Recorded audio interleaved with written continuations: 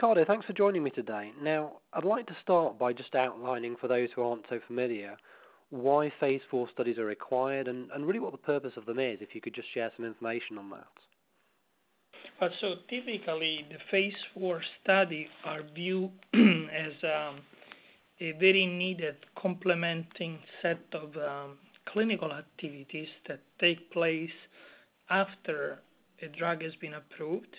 And the reason why they're developed is either to respond to potential comparative effectiveness versus new entry in the marketplace. So they use usually to compare and contrast efficacy and safety versus competitors' molecules that for the very same indication they were not either available during development or were not needed during development. They also have additional needs. So for instance, they could be used to expand the so-called label. So any drug at the time of licensing is licensed on a certain indication. So within the same indication, there could be an extension. So for instance, a drug that could be used for diabetes not necessarily could be used in a pediatric population. So for instance, that oftentimes is a phase 4 type of question, so it's supported by a phase 4 type of study. In addition, one could look for a different indication, so a medication that has been licensed for a certain indication could be explored for a new, totally different and unforeseen indication at the time of development. So quite broad the potential area on which phase 4 study could support a drug that has been already approved. Okay, so it's supporting or potentially expanding the role of the drug on the market. Correct. And if we look at how the phase 4 studies are conducted, how do they differ to perhaps the large-scale pre-registration phase 3 studies when you look at scale, when you look at endpoints and how they're conducted?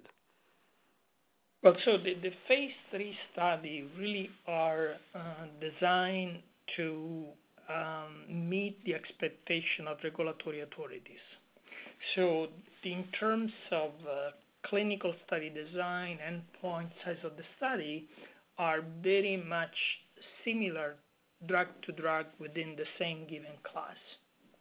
Now, any new drug that gets in the marketplace needs to differentiate itself. So phase 3 study are typically aiming at proving safety and efficacy. Phase 4 studies, especially if they're not for a first-in-class, but also if they're first-in-class for indication where there are alternatives, need to become a little bit more creative. So for instance, the endpoints of a typical diabetes study is HbA1c. The endpoint for an LDL cholesterol lowering drug is LDL cholesterol. Now, the phase 4 study could be more creative. There could be LDL cholesterol without the side effect that you may observe in association with statin. Or there could be glucose lowering with less incidence of hypoglycemia. So the phase 4 in terms of design and endpoints trying to meet the requirements in the marketplace, which are a little bit more sophisticated than the essential purely scientific requirement of the registration goals. Okay. And phase 4 studies can be conducted either as randomized control studies, I guess like phase 3, or they can be observational studies. So how do you determine which is the more appropriate route? Yeah, so I think the gold standard of scientific evidence remains the randomized control study, because typically speaking, in a randomized control study, you will allocate patients to different treatment options independently from the characteristics of the patient. So the outcome of the study supposedly is driven exclusively by the drug and not by any bias selection. Okay. In reality, in randomized control study, you really create an artificial situation by which patients are actually very aggressively monitored to favor compliance. While in real life, compliance is governed by things that go beyond the pure efficacy. So, for instance, a drug that needs to be taken 3 times a day is associated, typically speaking, with something that in terms of compliance is less favorable than a drug that needs to be taken once a week. Of course. However, in a randomized control study, this difference would disappear if they have the same potency and efficacy.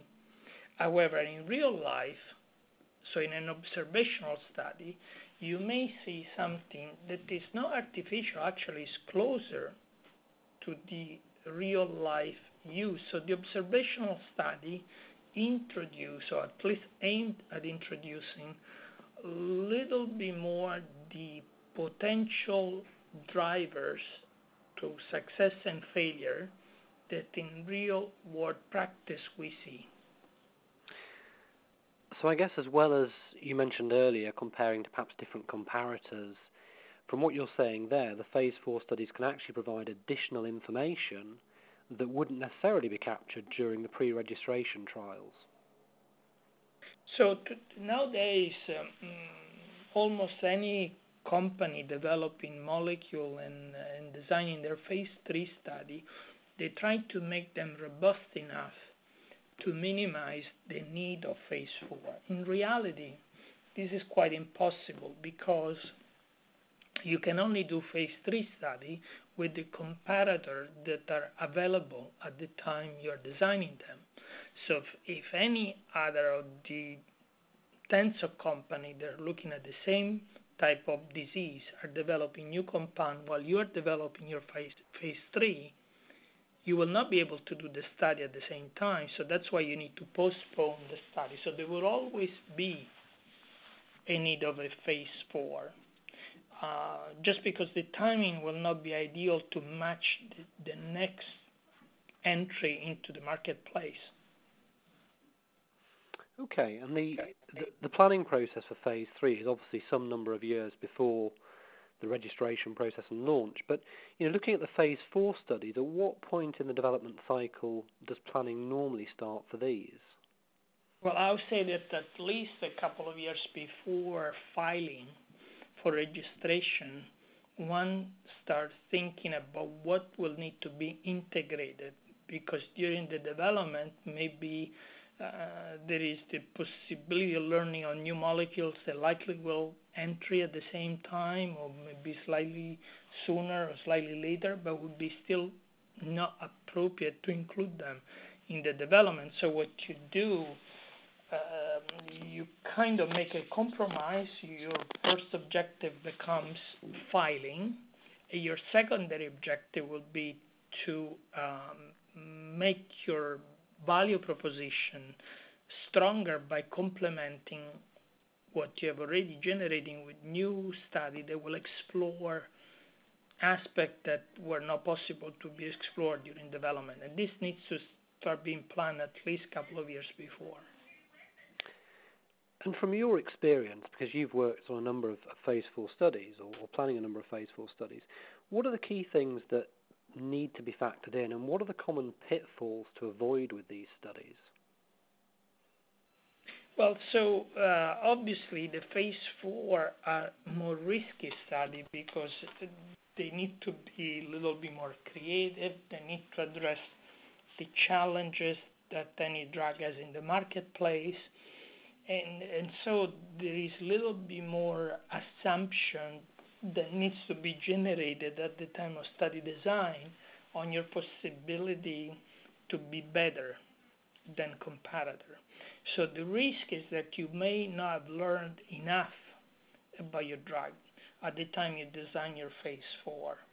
And oftentimes what is the most likely risk is to encounter a subpopulation of individuals that may have a different response. And if you have not characterized this during your development, you may, in the design of the phase 4, skew the study design in a non-favorable way just because you neglected to characterize what are the plus and minuses during development.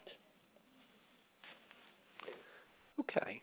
And one thing that occurs to me is that increasingly it seems like these post-approval studies can play an important role in market access with regards to drugs.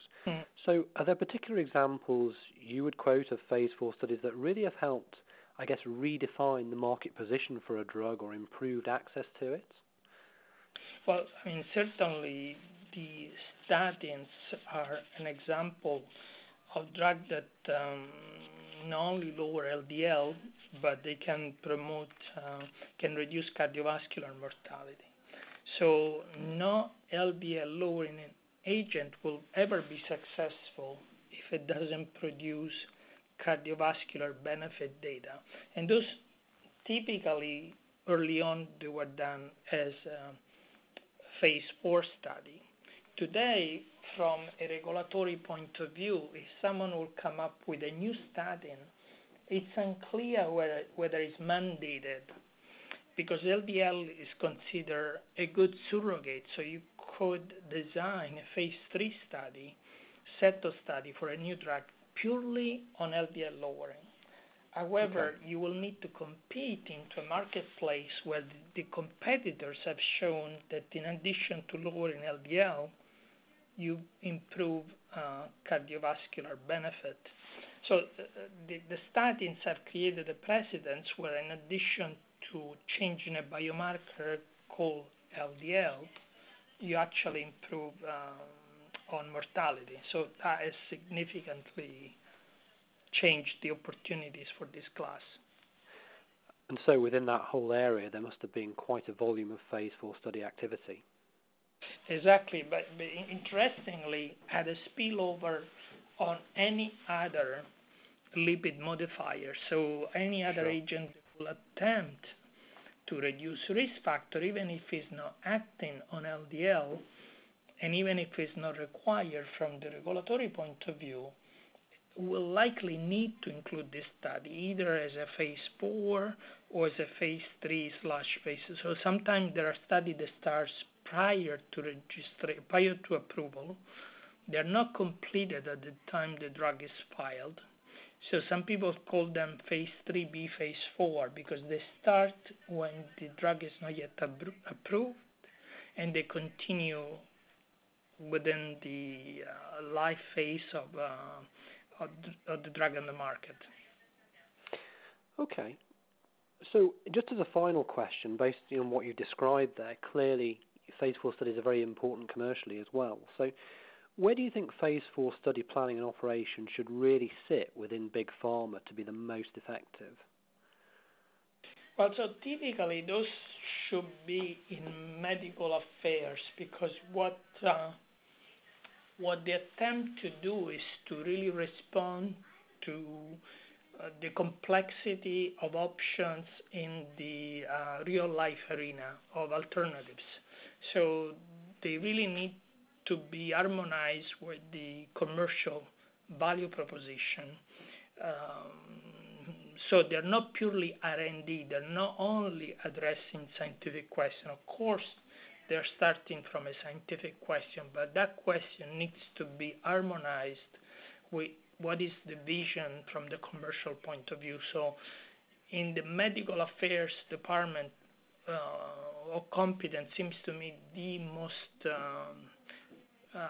appropriate home. Great. Well, Riccardo, I just wanted to say thank you very much for your time and your insights today. It's been really interesting. And I know you're presenting on this subject at a forthcoming conference, so I'm sure that'll be very well received. Thank you. Thank you very much.